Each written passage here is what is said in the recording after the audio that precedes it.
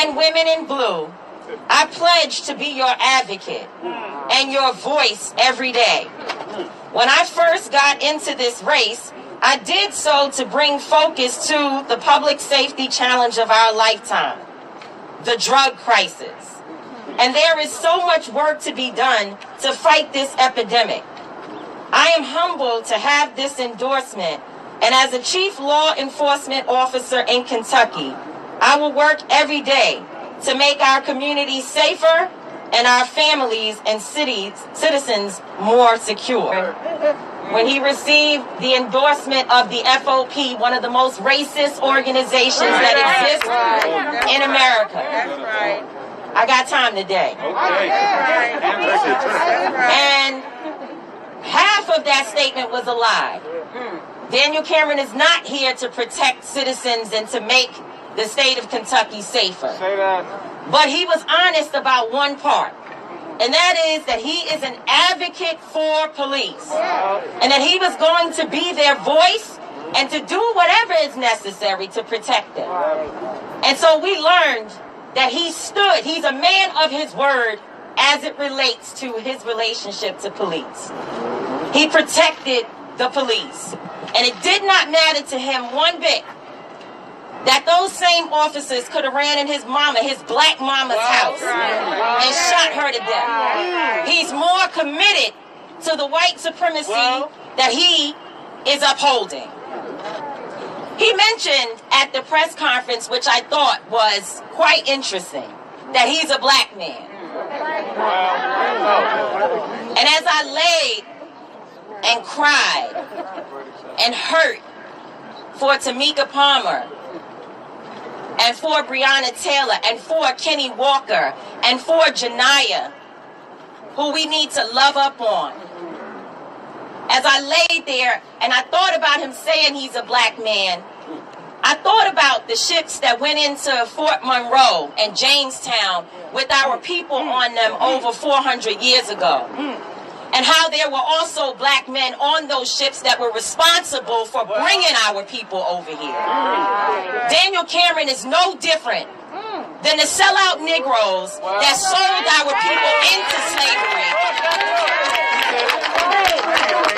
and helped white men to capture our people, to abuse them and to traffic them while our women were raped, while our men were raped by savages. That is who you are, Daniel Cameron. You are a coward, you are a sellout, and you were used by the system to harm your own mama, your own black mama. We have no respect for you, no respect for your black skin, because all of our skin folk ain't our kinfolk, and you do not belong to black people at all.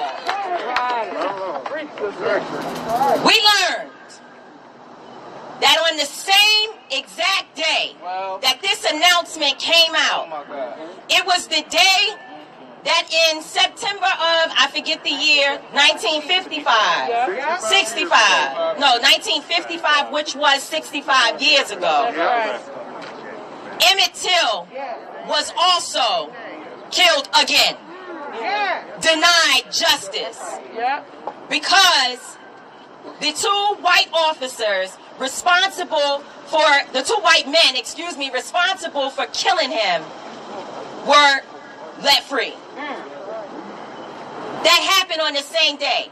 Now, I don't know if it's just that Daniel Cameron is stupid, or that he is very, very, very clear about history and made a decision to wait 6 months and come forward with this announcement, this garbage that we received on the exact same day that Emmett Till's family received the same result. And the historic. But I want you to understand how wicked he is, and how wicked this system is. Attorney Sam Aguiar, and I hope I don't get in trouble for this, but I gotta say it. Y'all know I push the envelope too far all the time. Attorney Sam Aguiar said he spoke to the Attorney General's office and told them, do not have Tamika Palmer come all the way to Frankfurt, which is an hour drive away, to hear bad news and have to drive back. Do not do that to her. You can call on the telephone to tell her bad news. And that wicked man called for her to come there anyway and had this black mama to have to drive home with her sister and her family after hearing that they didn't even mention her daughter's name in the damn indictment process in this grand jury hearing. How dare you? What kind of man are you? How dare you? And we are not going home. We will make sure that this city is as uncomfortable as it can be, and we intend to travel across the state of Kentucky and make sure that in every corner of this state they know who you are, Daniel Cameron, and who is upholding the system of white supremacy that continues to oppress our people. The last thing we will say is, Mayor Fisher, don't get it twisted. Don't get it twisted. Do not think for one moment that you're going to hide behind a settlement or hide behind reform that we are happy to see that you actually support it, but it must be implemented, and we have to make sure that that work is done. But the main thing that matters at this point, you can have the National Guard, the Army, the white militia, whoever you want to have here, LMPD, whoever you want to have. Anybody. Turn them loose. Tell them, turn them loose. But until you fire those cops, until your investigation returns the results that the police officers who murdered, they said they were mad at me for using the language murder. I said what I said. They murdered Breonna Taylor. And until those officers are fired from this department, I promise you, we will continue to make these streets hot. Now, and today at 5 o'clock, just for anybody who's wondering when to meet us, we're going to be outside. We're going to be outside. The last thing I want to tell you all is that I'm a visitor, so I observe. And our team, we don't live here permanently, but we temporarily live here. And we observe a lot. So last night, as we broke curfew, because that's what we do. That's what we do. Every night. And we prepared for whatever that means. We drove around and we noticed that there were some other people breaking curfew. There was other people breaking curfew.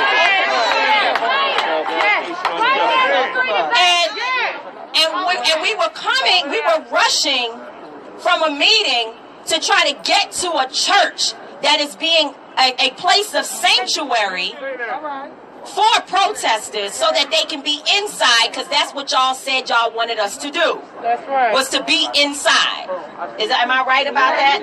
And so these folks were on their way to go inside.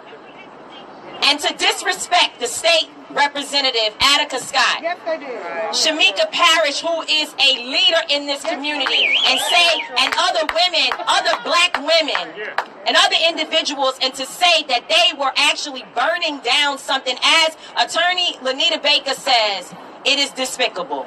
It's despicable, and you are liars. But as I was riding around and we saw all these people in one place at a Shell gas station that is not far from here. Jefferson and First. I was looking and I said, wait, we got to stop, because is that the police? Is it the military? No, it was the white militia. And it was after 9 o'clock and they were breaking curfew with me. So what I want to know is it okay for us to even be at a church? And them, they can be outside, but we can't be at a church. I thought Mayor Fisher said that he wanted the churches and the mosque and other places to open up. Why were they arrested last night, and yet the white militia was allowed to be outside after 9 o'clock? Because they said, listen, Louisville residents, I want you to be clear about what they said. They said that the owner of the Shell gas station the owner of the Shell gas station, had the white militia on their property to protect them. So they're telling you who they with. So if you continue to go to the Shell gas station as a person, a black person in this city, or any person who claims to support our cause, you got it twisted. Boycott Baiters immediately. We have no reason to go back to that gas station since they are standing with the white militia. And it's on First and Jefferson.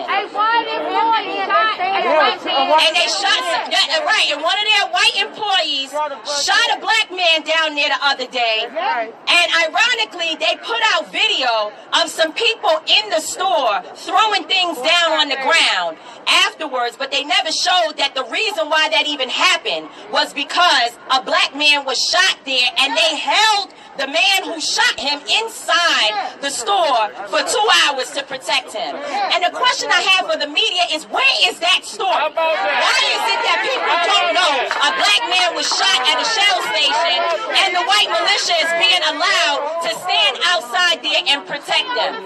So I'm done. But I want to tell you that what has actually happened is that, one, Breonna Taylor has brought us together. And we will never be separated. And number two, we are prepared to fight until our own death if it is necessary.